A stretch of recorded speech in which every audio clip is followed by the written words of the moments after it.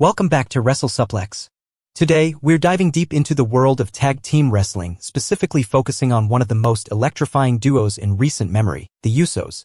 But the burning question on everyone's mind is, will the Usos ever reunite in WWE?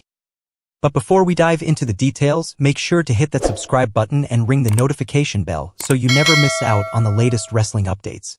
Jey Uso recently spoke about a possible reunion with his brother, Jimmy Uso, in the future. This year, in the post-SummerSlam of WWE SmackDown, Jey Uso left the bloodline, while Jimmy Uso remained with his tribal leader. This marked the separation of the greatest team of all time. They have won tag team titles on numerous occasions and are also the longest-reigning tag team champions in WWE history. Unfortunately, Jey grew tired of Roman Reigns' tyranny and moved to WWE Raw after leaving the Samoan faction. While Jey Uso is having a brilliant individual career, fans hope to one day see the Usos get back together.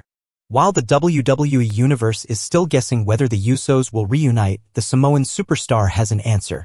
Speaking with Jackie Redmond on her show at Main Event, Jey talked about the future of the Usos. Roman knows it, my brother knows it too, as long as the tribal leader points the finger at Jimmy and Solo, this will never happen. So come here, come Monday, man.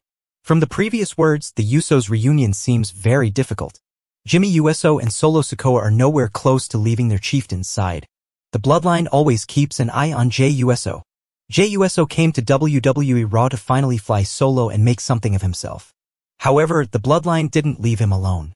Jimmy Uso even interfered in his Intercontinental Championship match on Raw against Gunther. Speaking on the Jackie Redmond show Main Event, Jey revealed that Roman Reigns and company will always try to defeat him. However, he will continue to pursue his dreams. I do, Jackie, I've never said it out loud, but I do. I feel like the whole family is always looking at me because I should be with the family. But guess what? You can go get it yourself, Us. You can go out and chase your dreams, Us, you know that? Jey Uso has never won a singles championship in WWE.